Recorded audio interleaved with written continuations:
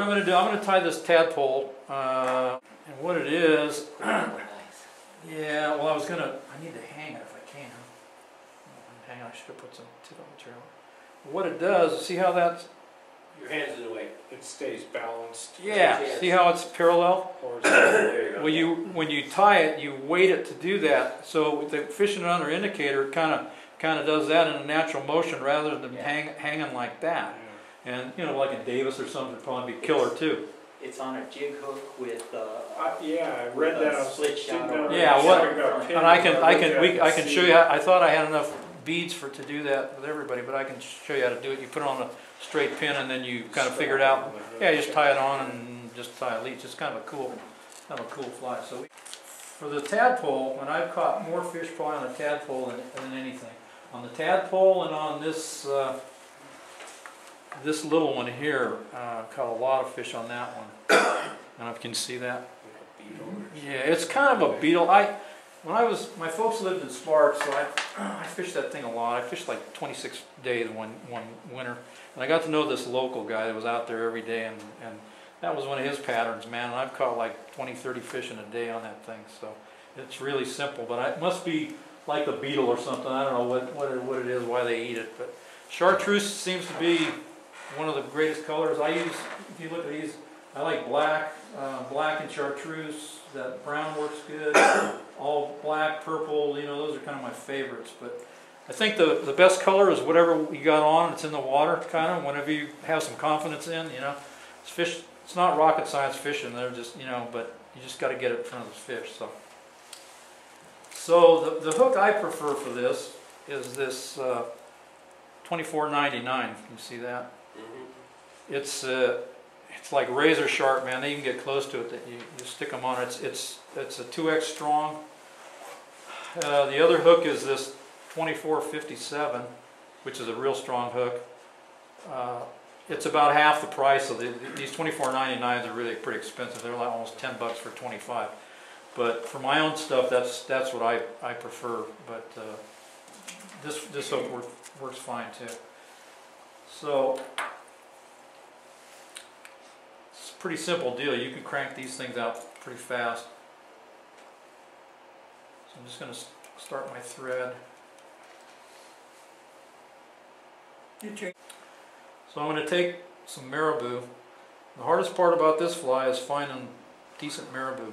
Man, it's just like, I figure marabou is about 50% throwaway, and black marabou is the hardest to find. So you don't want a whole lot. I don't want it real heavy. What are you looking for in marabou?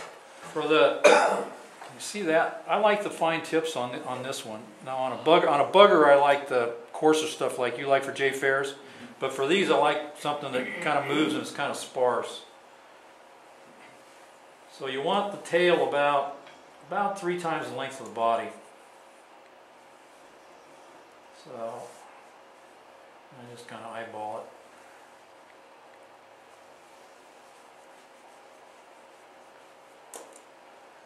Tie it down about to the bend, and I'm just going to take one wrap underneath it, kind of lock it in there. Flip it on. Yeah, I mean you can crank them out, so you don't mind losing. Well, the other thing too is tip it. I mean, I'm not using anything less than 2X. The fish are getting so big, man, that 3X are they're gonna eat you up if you get a big one. So, and they're not leader shy.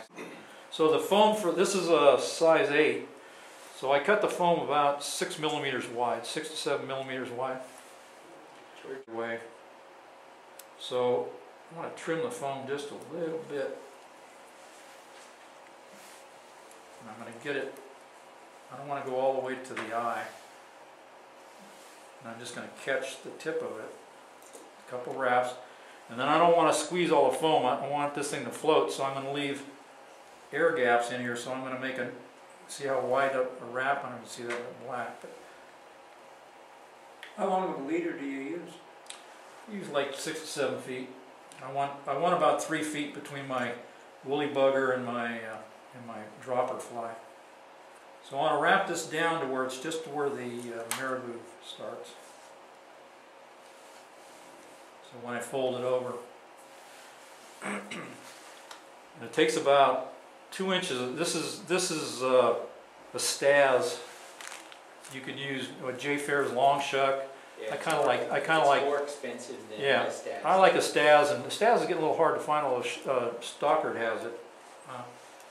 It's got a lot of shine to it.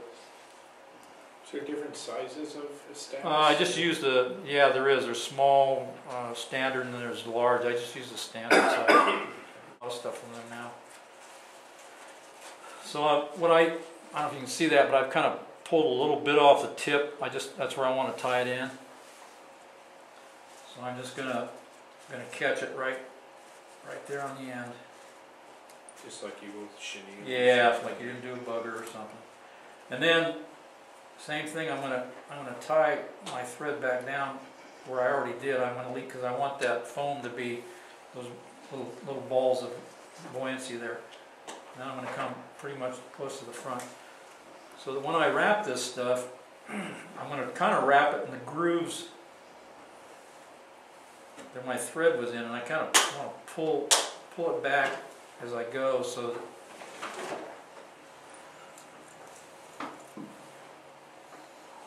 You're not smashing down all the fibers on there. yeah, because they'll just, you can afterwards you can kind of rag it out if you want.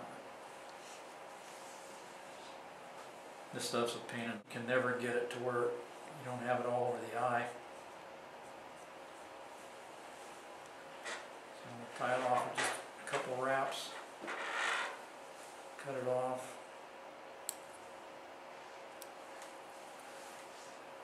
And one thing you want to try to make sure you do is keep the eyes clean on these flies. Because what happens, you're out there and your fingers are freezing, and then you've got to try to put your tippet through an eye that's clogged up is a real pain.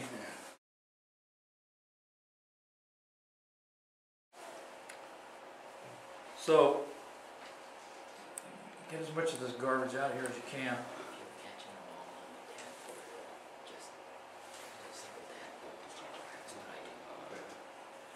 So then I'm just going to bring this thing up. Set it up like a gurgler, right? Yeah, that's basically probably where they got the gurgler. I mean, this was out before the gurgler Oh, there was, you so go. it's basically kind of the same thing, yeah. So yeah, just taking a few wraps and then going in here and getting in front of it and clip as much junk out as I can. And then just whip it off. That's just like razor foam you're using? Yeah, it's just no, it's just the 2mm stuff you get out of Michael's for $1 a sheet or whatever it is, all I use, yeah.